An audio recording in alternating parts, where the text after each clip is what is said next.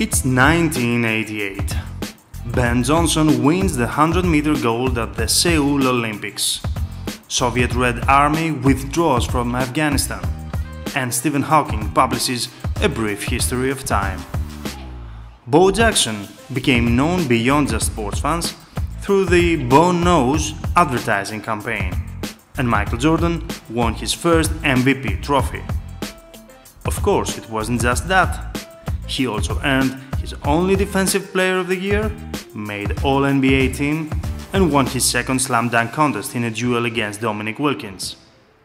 This was also the year when he finally made it out of the first round by beating the Cavaliers. 30 years later, his legendary shoes of that year, the Jordan 4s, arguably the best Jordans of all time, compete at today's test with the Lebron 16 Medicine Ball, inspired by another iconic pair, the Air Trainer 3 Bo Jackson shoe. Ladies and gentlemen, this is Steph from 99 Sneakers, and let's see how two iconic colorways from the past are transforming our sneaker experience in 2019. On one hand, we've got a modern performance shoe, the Lebron 16, worn by the king himself. On the other hand, there's the shoe that the GOAT, the greatest of all time, has worn and won MVP. The legacy of the LeBron is not that great, since James didn't even enter the playoffs with these shoes and had to wear them off-court just in order for the people to see him wearing it. But still, the legacy is not only LeBron's. The shoe is a tribute to Bo Jackson, as we mentioned earlier, so that for a connoisseur is enough of a reason to buy and rock. How do these two stand as shoes in comparison? Well, that's an interesting question. We will rank them aesthetically, performance-wise, and from the standpoint of a reseller. Let's start with the aesthetics. The Jordan 4 is the absolute Jordan. Created by the man himself, Tinker Hatfield, it's not only worn by a legend, but is also designed by another legend. The shoe is an instant classic. It's black and red, and that's the reason they call it Bred. Bred as a name is quite new, as all of the OGs knew them as Black Cement 4s, but with one name or the other, the shoe is a 10 out of 10. The LeBron 16 is an amazing shoe, impressive in its bulkiness, and in the best possible colorway if you wish to wear them not only on court, but off court as well.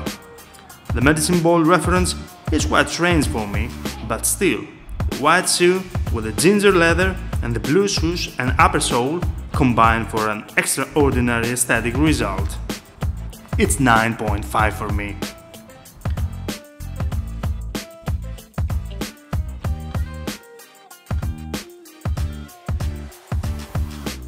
Now, what about performance? The Jordan 4 are not meant to perform, not by today's standards. The argument that MJ did perform in them is quite irrelevant, since every NBA player, let alone Jordan, is playing at a level where the shoe has little to do with his performance, as far as it's just not hurting him. For me and you, retro sneakers like these are a bit of a shame to be considered as ball shoes, even if they are structured like they are. This is a 7.5 out of 10 for us. The LeBron 16 are performance shoes. They are full-length max air, they are comfy, bouncy and supportive all at the same time, while they are boasting Battle Knit 2.0. What more can I say? I guess I can say some more things when I play enough time in them, but since then, let's stick to what we know. That's why I would put a 9 out of 10. Reselling wise, it's pretty clear. Jordan 4 is not limited by any case in this latest release of 2019, yet is always considered as a grail for a lot of people.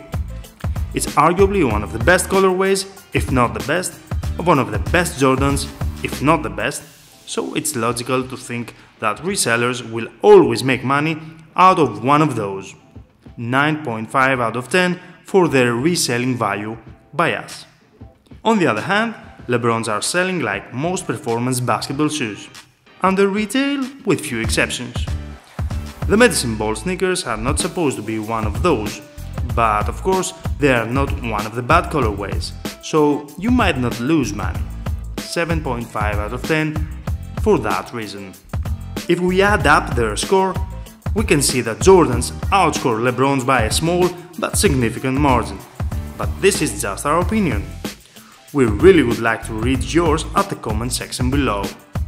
If you liked the video, please like, share and subscribe to our channel.